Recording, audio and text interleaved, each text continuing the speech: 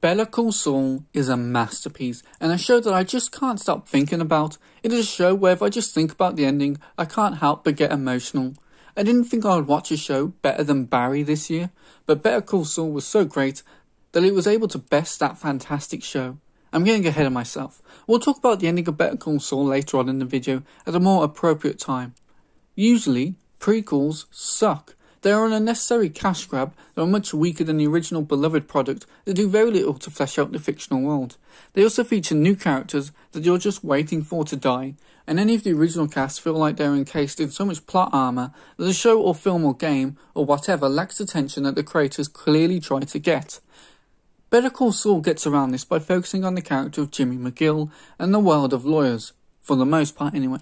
By doing this, characters usually aren't in any mortal danger, and tension usually arises due to the results of a trial. Moments of great danger are so infrequent that they become more memorable and shocking. Characters who are new to this world are the ones that are usually put into harm's way, and any time that a character does die in Better Call Saul, it feels like a natural conclusion to their arc, as if fate determined that was their end. Better Call Saul works because it didn't try to be Breaking Bad again. It didn't try to replicate the huge explosive sequences like the twins trying to kill Hank, or Gus killing the Salamancas, or Walter killing Gus, or the train heist, because the writers were smart enough to know that those moments wouldn't work as well when you know half the cast can't die. That's not to say that there aren't explosive moments like this, because there are, but they happen so rarely that they have much more impact and therefore are much more tense as a result. Better Call Saul works because it fleshes out the universe of Breaking Bad by taking seemingly inconsequential, throwaway lines and turning them into memorable moments. Nacho is a fantastic character played by the wonderful Michael Mando.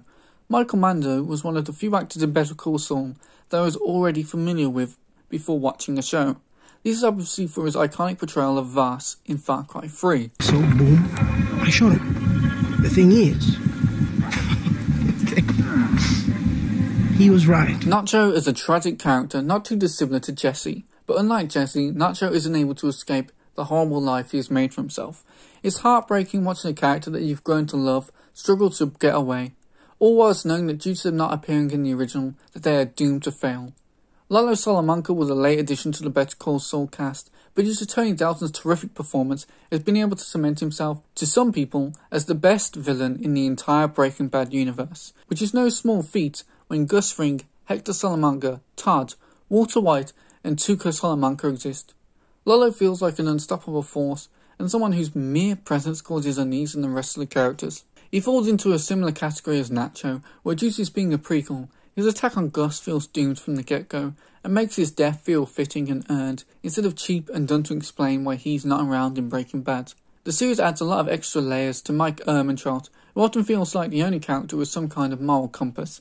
His interactions with both Gus Fring and Saul Goodman are very entertaining as you see how their relationship developed over time. You also get to hear Mike's regrets, and his love for his family is made even more clear here than it was in Breaking Bad. Howard Hammond is a character that most people probably found annoying when they first started Better Call Saul, as he's often viewed as a thorn in Jimmy's side. However, as time went on, it became clear that Howard actually wasn't the evil boogeyman with a bone to pick with Jimmy, but instead just a decent guy that was taken advantage of by people that he looked up to and admired, and wanted to admire him. He was a man ultimately undeserving of his final fate, and in a universe where every character is dipped in many layers of moral ambiguity, he stands tall as one of the few genuinely good guys. Chuck is almost the opposite of Howard. He's a character that you initially really like until you discover his loathing of his brother and his many attempts to stop his brother from bettering himself. Chuck only saw the worst in his brother despite the good Jimmy actually did, and some of the blame for Jimmy's descent can be placed squarely on Chuck's shoulders. Their relationship is very upsetting as there are numerous opportunities for the two of them to make peace with one another, and yet neither do. As Jimmy says, it's something he'll have to live with. Kim Wexler may be my favourite female television character of all time. She stands up for herself and is a fantastic lawyer, yet she is not the pristine, perfect human being you are initially led to believe she is. She is flawed. She eggs Jimmy on into his transformation as Saul. She ruins an innocent man's life because it's fun. However, she accepts her shortcomings and faces her punishment no matter how much it hurts her. Then there's Bob Odenkirk's iconic character. You know a character is complex when people consistently refer to that character by 3 different names and said character doesn't suffer from multiple personality disorder. Jimmy McGill is the man doing his hardest to live his life the right way and make his brother proud. He's not perfect, but he at least tries. He loves Kim Wexler with all his heart and will do anything to make himself, in his eyes, worthy of her. Saul Goodman is the man Jimmy tries not to be, but ultimately decides to become. He's obnoxious and looks after numero uno above all else. He's a bad man who does anything for cash. He loves what he does, but it's just clear that Jimmy's pain is still there inside of him. Gene is a man who has nothing. He doesn't have Jimmy's relationships, and he doesn't have Saul's success or stardom. He longs for both, but ultimately settles for Saul, which in the end costs him his freedom. Not since Red Dead Redemption 2 has there been a prequel this good. Better Call Saul works because it recontextualizes Breaking Bad and changes how you view things.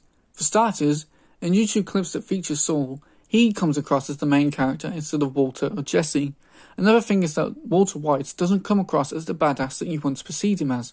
Knowing all the trials and tribulations that the characters had to go through in Better Call Saul makes what Walter does seem more annoying than it did the first time you saw it. Walter White was not some badass that took things too far. He was a pathetic, emasculated man who had accomplished far less than he should have. In his misguided attempt to make something of his life in his final years, Walter tore down everything that everyone else had built up and ruined everything that they had dedicated years of their life to. The first time you watch scenes like this... Do not go near him. Ever. Are you listening to me?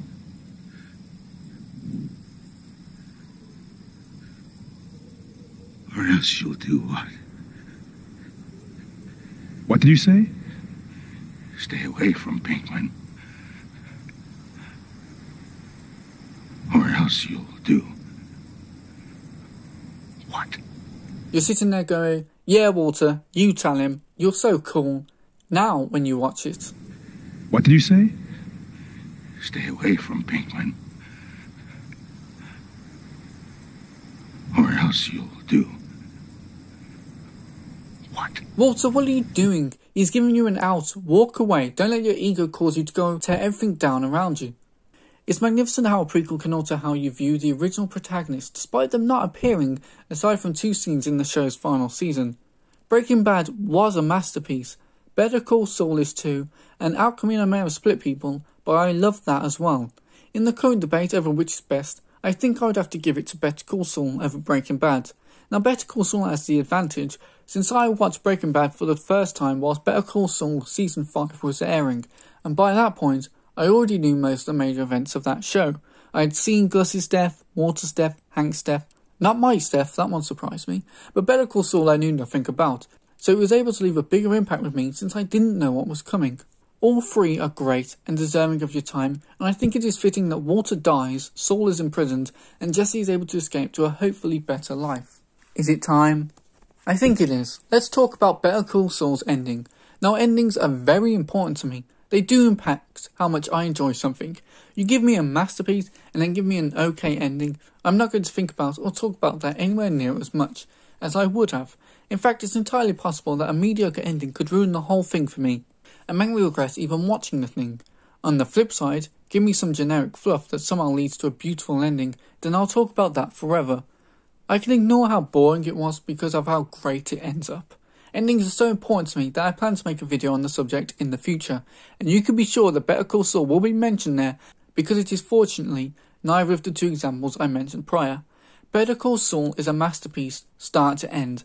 It against all odds sticks the landing and delivers what could be my favourite ending of any television series. Once those credits began to roll, I felt like my heart had been yanked out of my chest. I really wanted to cry. It was so upsetting watching as Jimmy and Kim shared that final cigarette together, that last moment to cement their love for one another. You know an ending is good when I have to go online to see if people think Kim would keep visiting Jimmy because the alternative is too upsetting for me. The idea that this is their final meeting is too much, and in the end, it doesn't even matter.